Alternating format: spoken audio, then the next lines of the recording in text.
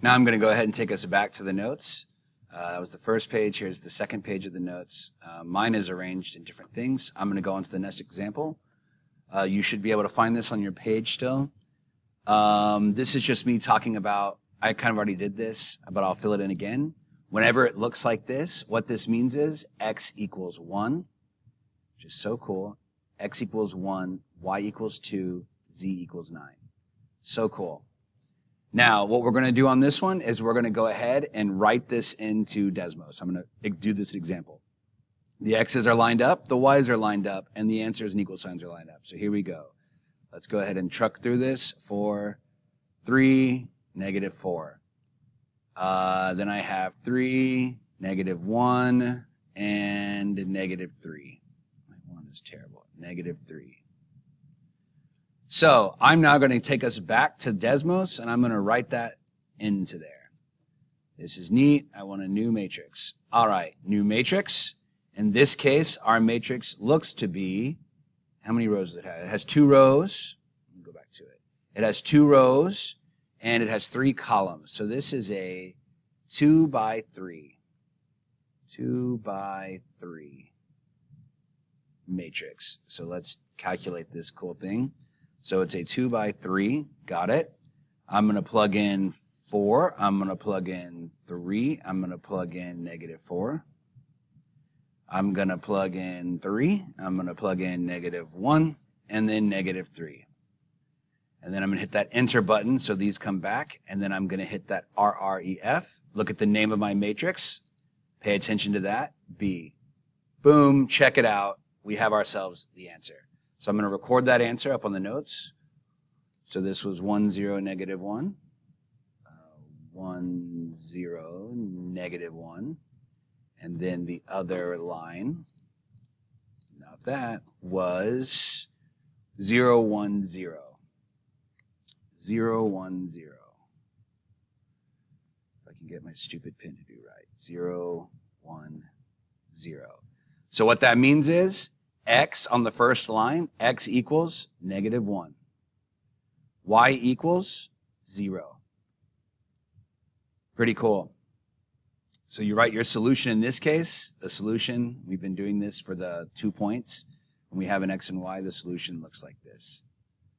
Negative 1 comma 0. It's asking you what is the value of x times y. I don't think that's pertinent to what we're doing right now. But here you have it. And now I'm going to go ahead and show you this one more time. I'm going to get this basically done. I don't know why it's asking the value of x times y. But x times y is basically 1 times, or negative 1 times 0. Negative 1 times 0 equals 0. I think this will have meaning for us later. But right now, it's whatever. Okay, B, here we go. Check it out. I'm going to write this as quick as I can. So we have 3. We have 2. We have 1. We have 2. We have negative 1. We have 3. We have negative 1. We have 2. Oh my God, mister, there's no Z. It's broken. I don't know how to do this. I quit. Everything sucks. Y'all, if it's not there, it's a 0. Not there in math basically always means a 0. 19, 3, 13. See all that? Now instead of doing crazy stuff, we get to basically just go ahead and write this answer in our calculator. So here I go. I'm going to take it right back to the Desmos calculator. I'm going to do new matrix. My matrix, how big is it? It looks like a 3 by 4. So let's make sure we understand that. A 3 by 4. Remember row first, column second. 3 by 4. I'm going to go ahead and type this in. So we have a 3 by 4.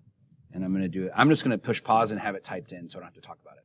All right, I have that put in. 3, 2, negative 1, 19. 2, oh, I made a mistake right here. Negative 1. Make sure you double check your work. 2, negative 1. 2, 3. Then I have 1, 3, and 0. And if you're wondering, it's from this stuff right here. So then we can go ahead and click enter. Hit our RREF button. Our matrix is C. Make sure you put that in there correctly, C.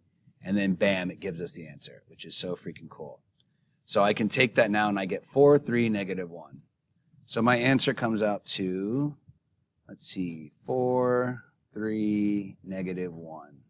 And I know that it's going to be a 1 right here, a 1 right here, a 1 right here, and basically zeros everywhere else, which is just cool. So the solution, x equals 4, y equals 3, z equals -1, and then the solution would be x, y, z, 4, 3, -1. And yes, in Calculus 3, you do graph in 3 dimensions. What is the value of y times z? In this case, it is -3. We're just multiplying y times z. Okay, that's it.